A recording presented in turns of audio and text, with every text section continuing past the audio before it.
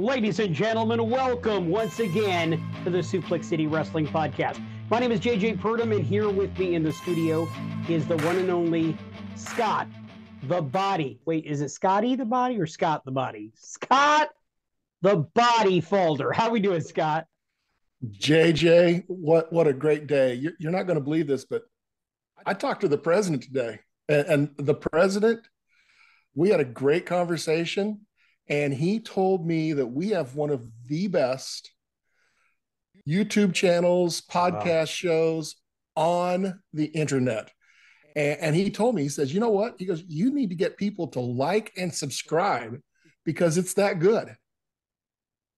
Okay, so Scott, you're telling me that the president of the United States, Joe Biden, listens to this show, to this pro wrestling show?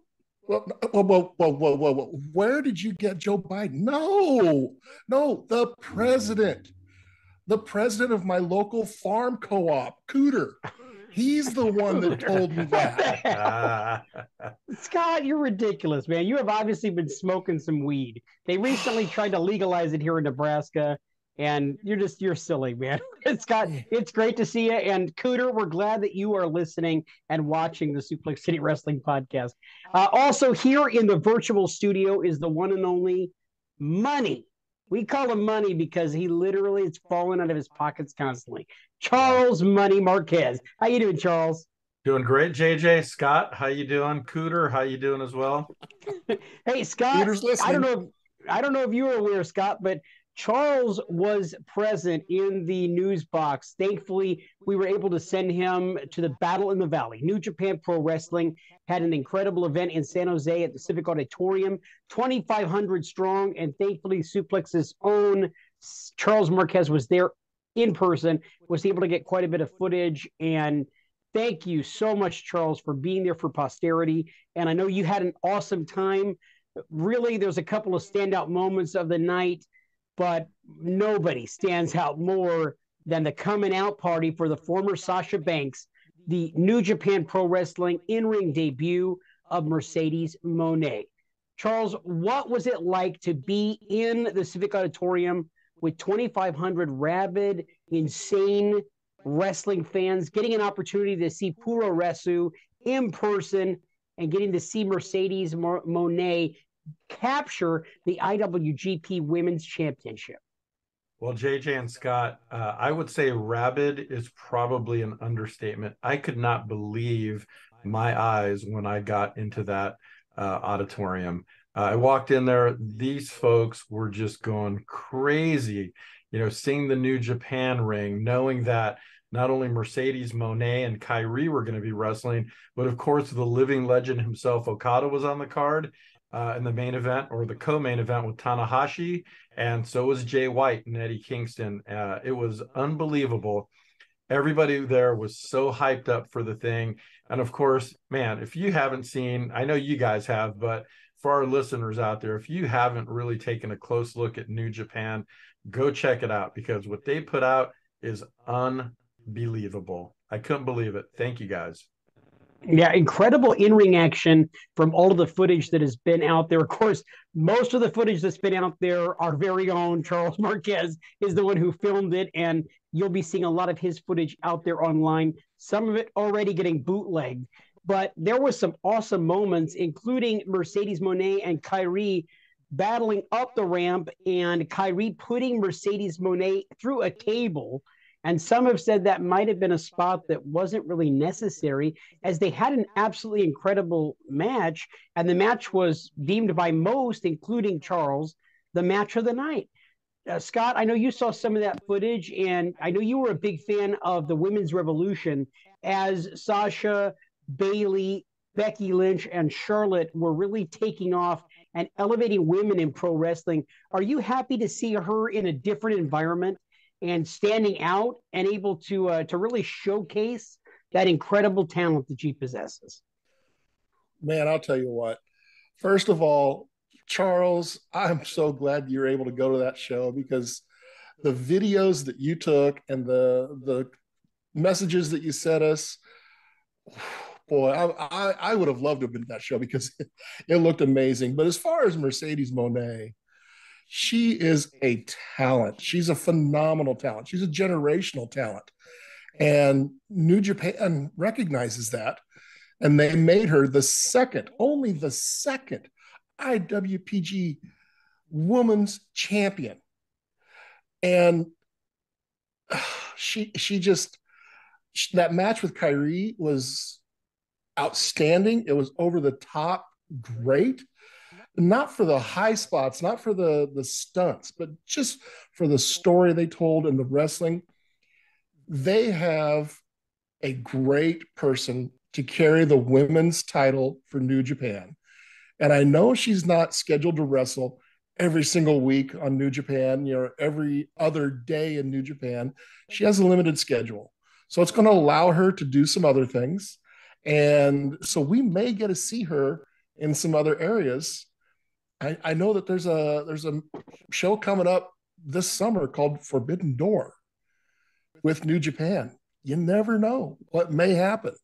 But yeah, no, Mercedes Moné, tremendous talent. The videos that Charles took, keep up the great work.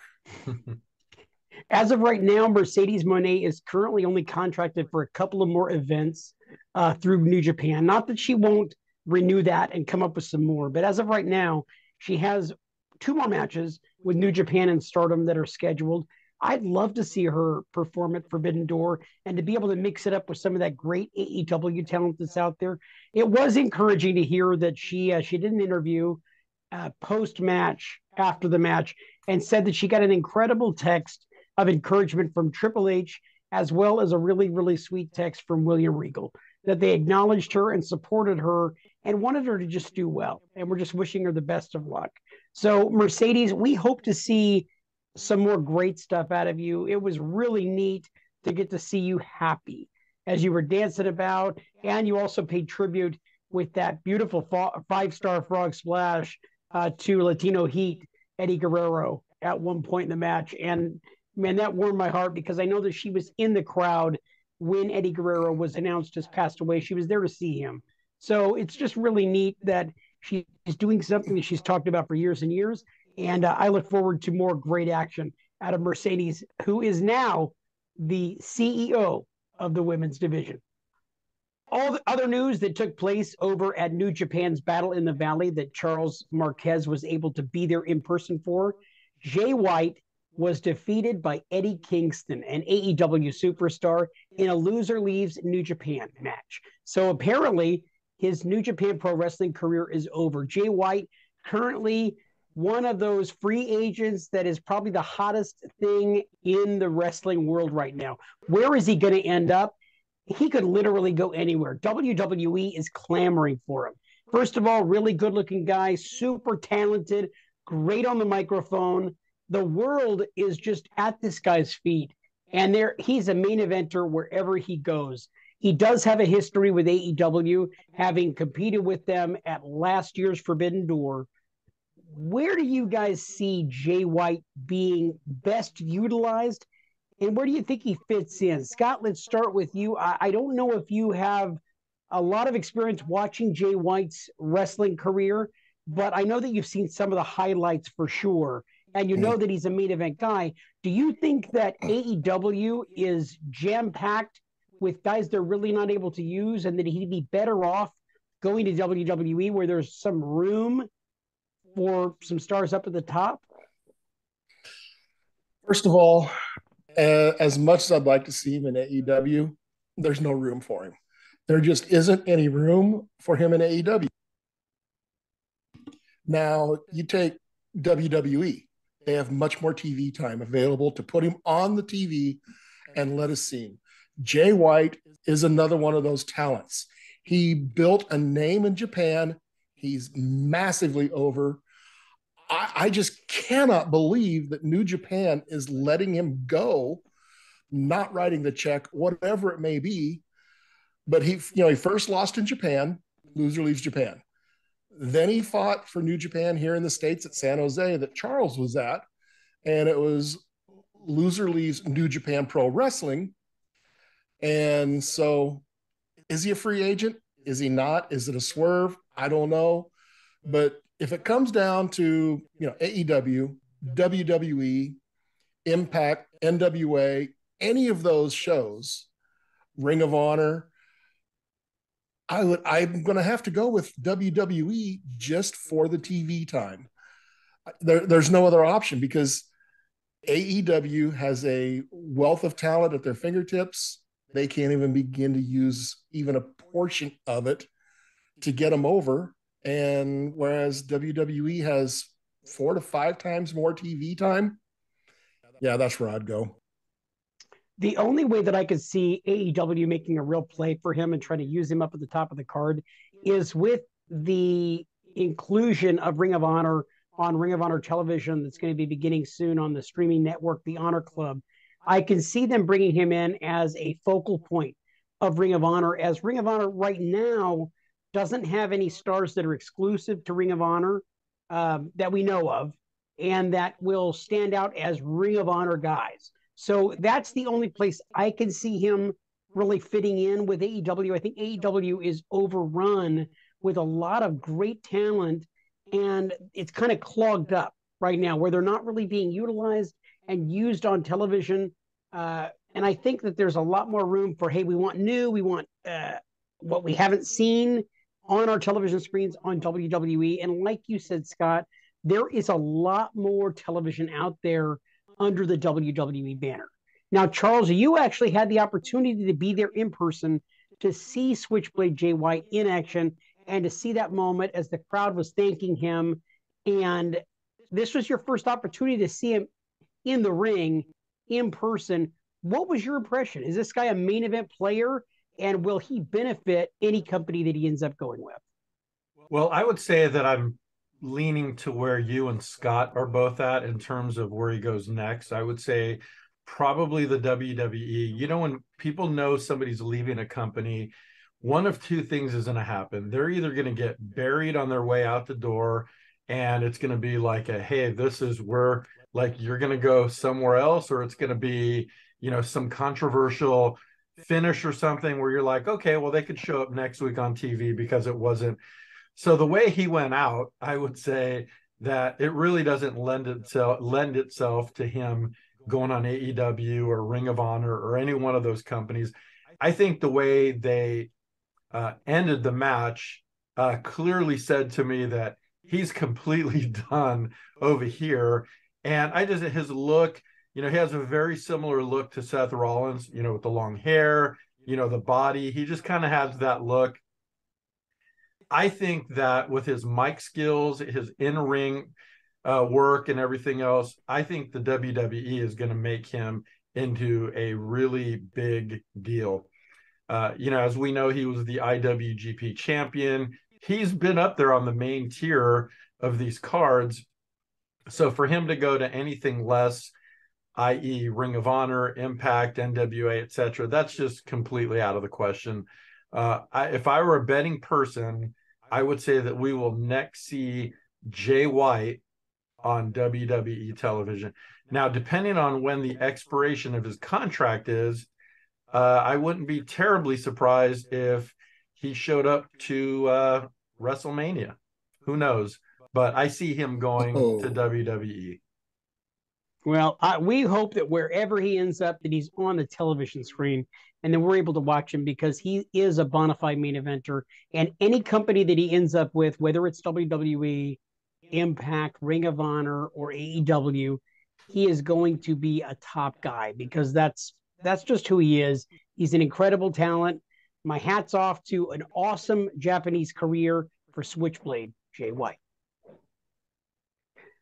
So one of the greatest announcers on color commentary of the last 30 years has been WWE SmackDown announcer Pat McAfee. Pat McAfee was a former NFL star and, of course, the host of the Pat McAfee Show. Could not be a bigger fan of Pat McAfee. He brought an excitement and an air of fun to SmackDown and to WWE programming that hadn't been seen in a very long time. Pat recently took some time away as he's awaiting the birth of his child, and also went to pursue a little bit of a career with some football, which is, of course, his first love. but he was hoping to come back to WWE. He recently made a surprise return at the Royal Rumble, and man, the crowd ate it up tremendously as he was back alongside his broadcast colleague Michael Cole and of course Wade Barrett, Corey Graves, who normally is an announcer over on Monday Night Raw. So it was really neat to see Pat McAfee back, and it begged the question: is he back for good? And in the ensuing couple of weeks after that, we saw no Pat McAfee on our television screens. So it's come to light that right now he's waiting for the birth of his child, and he's contemplating whether or not he's going to be returning to WWE. He says it really depends. He says he loves it, but it really depends on who's going to be buying it. And so that's a scary statement. It tells me, and I'm sure the rest of my colleagues here, that there is some fear and some trepidation over who will eventually wrest control of World Wrestling Entertainment. So, Charles, if you were a betting man, what do you take that to mean? Is he just saying whatever entity takes it over, or is it kind of a pointed dig at a country of origin? Well, who knows? The most important thing, though, is that Pat McAfee is outstanding. As you'd mentioned, the response that he got at the Royal Rumble, all the good things he's done since he's been on air. The beautiful thing, and I think it's like a broken record, the way we keep every week seemingly talking about the wonderful job that Triple H has done since he's taken over creative. He recognizes these people that are in, around, whether it be Logan Paul, whether it be Pat McAfee. He understands, bringing people in, who have their own followings, who are really good, and helping to enhance their product.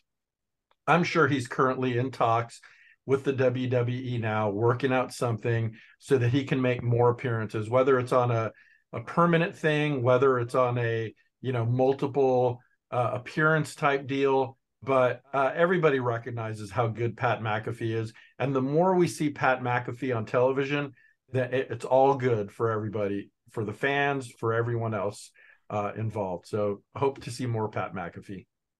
Yeah, and Scott, I've actually been there at your house watching SmackDown before when you're dancing just like McAfee as he's dancing to the Shinsuke Nakamura. Dun, dun, and, doing the fingers. So, yeah.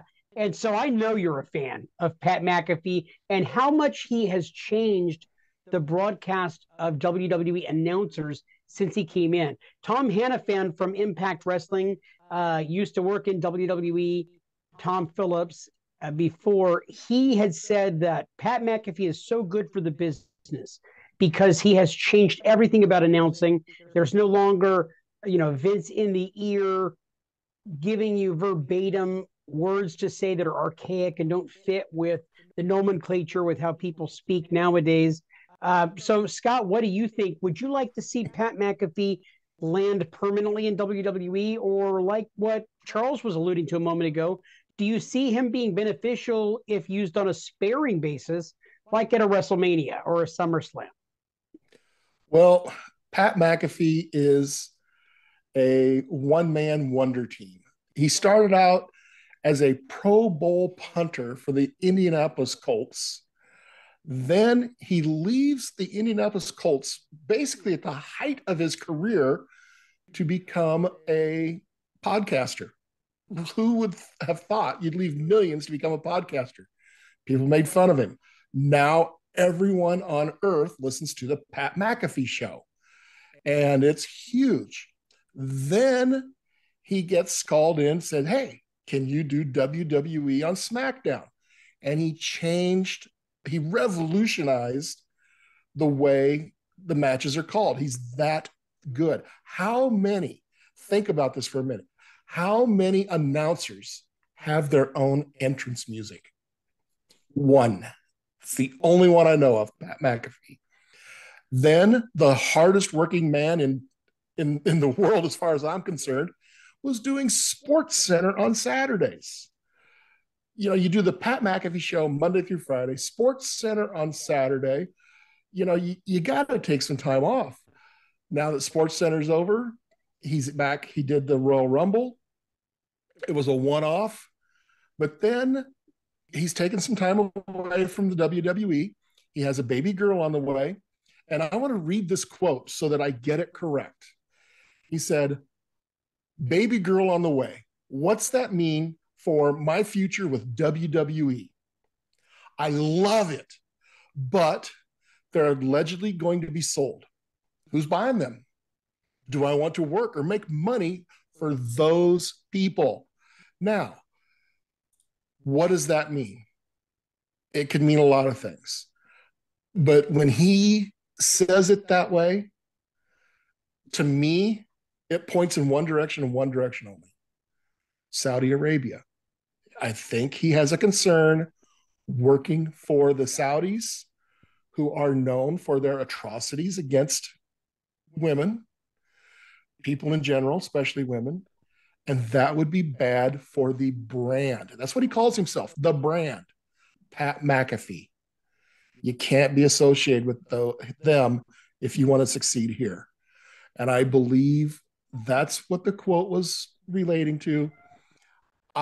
We may or may not see Pat McAfee back on SmackDown. I hope we do. Pat, if you're listening, go back to SmackDown. But I don't know if we'll see him again or not. A lot of it's up in the air. Depends on who WWE ends up being sold to.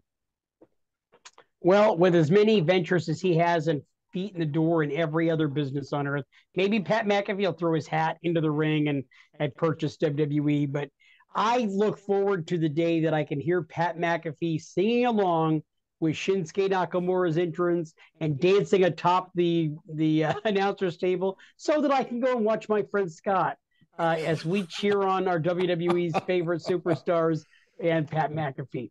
Pat McAfee, good luck with your daughter. It changes your entire life, and then it also changes your wallet. So just so you know. So in other news, finally, here it comes down to one of the biggest events of 2023, and it's only February. The Elimination Chamber in Montreal, Quebec, Canada, was a jam-packed crowd as Montreal's own Sami Zayn challenged for the WWE Undisputed Universal Championship against the Tribal Chief Roman Reigns. This was an absolute war. It took them 4 minutes to lock up as the crowd was absolutely rabid for Sami Zayn and Sami Zayn's hopeful victory in wresting the championship away from someone who had held it for nearly 900 days.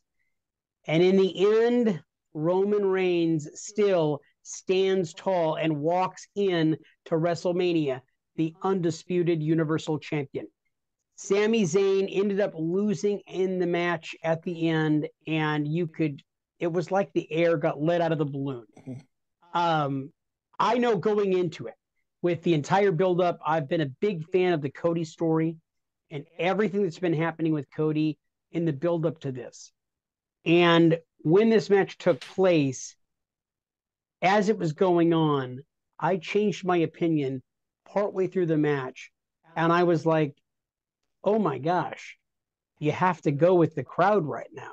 The smart move is sometimes you kind of have to give them what they want.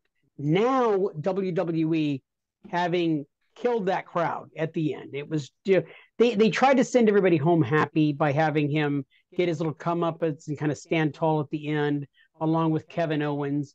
And I think that was kind of the right move, to do something like that was positive. But at the end of the day, now they're in a pickle. Now they're in a bind. Where do you go with Sami Zayn, who for this brief moment in time is white hot, and you end up going a different direction? Every other time in the history of pro wrestling that somebody has been white hot like that, you always go with them because that's where the crowd is dictating. That's where the crowd is leading you to go. And they didn't do that. Was this Triple H's biggest mistake? Charles, I'm going to start off with you because I know that you, like me, felt that at the time before this match took place, that Cody Rhodes was absolutely the right choice for the WrestleMania opponent for Roman Reigns and the championship main event. Have you changed your opinion, or do you still stand that, hey, I still think that Cody Rhodes' place is the way to go, and that Sami will just fall back into line into tag team with Kevin Owens? Man, that crowd, that was something else. I was amazed. It was similar, but I think even bigger when Hulk Hogan and The Rock were getting ready to wrestle. That unbelievable crowd that was behind Hulk Hogan.